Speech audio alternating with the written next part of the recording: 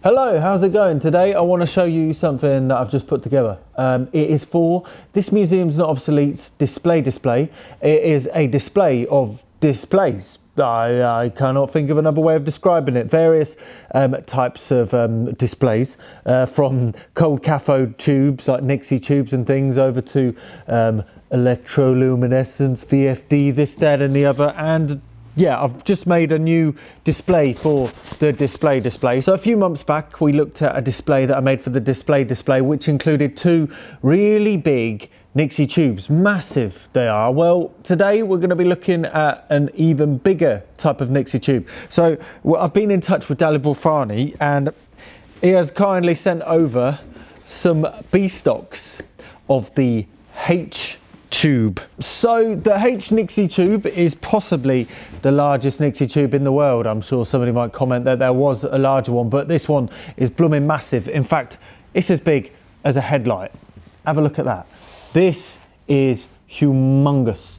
And yeah, this is one of the B stocks. The build process is meticulous with this stuff. They are quite pricey. I have no idea of the actual cost of a working one, but because these are using the same voltages and currents and characteristics as normal Nixie tubes, I'm pretty confident that this is probably the biggest you could ever make one, because if it gets any bigger, it will be so fragile that it probably would never work. These things are extremely fragile. If you look on the inside, this one for instance, one of the wires is broken.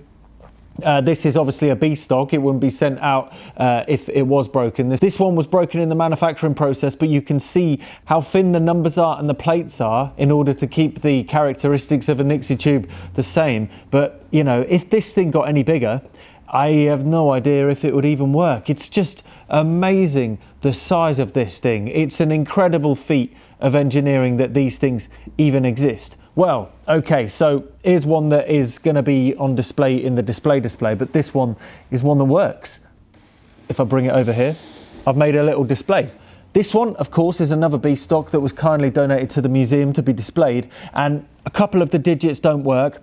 It doesn't matter, we get the best idea of what this thing is possible, and it just means that people are able to see this in real life. But let's have a closer look at this display and see what the fudge it is, and then we can have a look at the actual Nixie tube turned on, because it's blooming awesome. So this display consists of a uniselector, a GPO uniselector that bounces between the numbers. If you push the button, it turns the number off. When you let it off, the uniselector flicks forwards. So the next time you push the button, you see the next number. It's a very simple kind of idea, but for the display, it's curated in a way that isn't intended to overwhelm people. Keeping it nice and simple when you've got things in such mass that people are probably only going to look at for a minute or two at max, then I think this is a very good way of displaying what this Nixie tube is. There's a 3D printed mount that it is sat on. It's clamped on the top with another 3D printed piece that was bolted onto this bit of wood.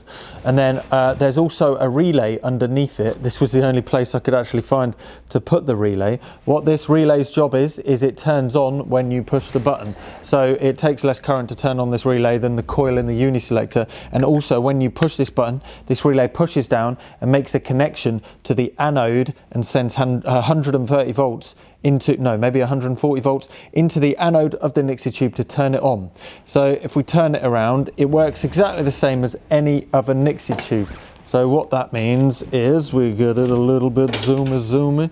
What that means is this red wire sat right here is the anode, it's A, so 140 volts goes into here via a current limiting resistor that's over there, very small limiting resistor, and around here are all of the cathodes. These correlate to different numbers. You can actually see the numbers labelled on them all. This is connected to ground via the uniselector. So the uniselector sequentially sends each of the numbers to ground. So as you push the button, it flicks over to the next number. As you can see the functioning of the uniselector. There's loads of videos on this channel and my Look the Mum No Computer channel about that kind of stuff. This is a spark quenching capacitor. This is wired in parallel to the uniselector. So one side is connected to one side of the coil, which is also connected to ground.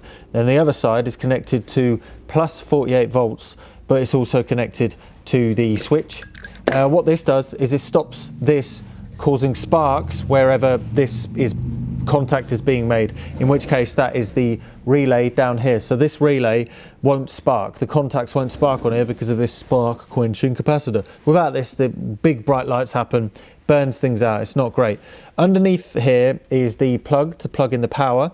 That wires over to this, which is a little bit overbuilt, if I'm honest. You could probably use a smaller one. Takes the 48 volts out of there and transforms it into 12 volts. That 12 volts then goes over to this, which is a Nixie tube power supply. So it takes the 12 volts, multiplies that up into DC 130, 140 volts. You've got a trim pot there. I twisted it until it all lit up. Then via the current limiting resistor, it goes over and connects over to the anode on the back of the Nixie tube. For some reason, 2 of the digits, number 6 and number 7, are not working. That's why it's a B stock, of course. But if you look in there, you could see how incredibly fragile some of this stuff is. If this was subjected to any relative vibrations, it would definitely... In fact, one of the other digits was not working, but I kind of lightly tapped it and managed to dislodge one of these wires that goes up to here free from the other one, and it solved the issue. So that's pretty good. It's not bloody working. What's going on? I forgot to solder the blooming switch. How did I manage to not solder that? Right, there we go. That's soldered on. So now, if we push the button, we got a 9.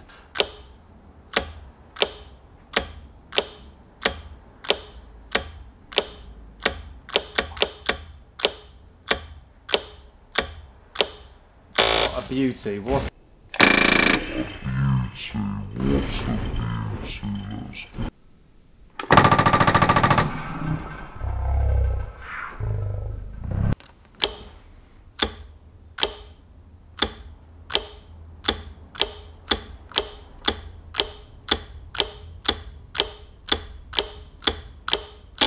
a bit more light.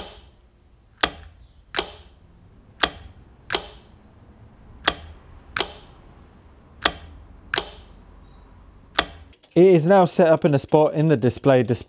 It'll be there from this weekend forwards for visitors to use.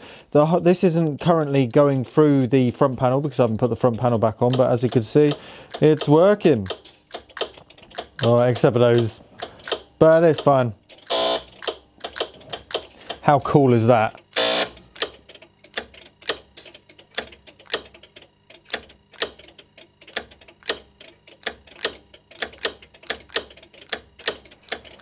It's so cool, isn't it?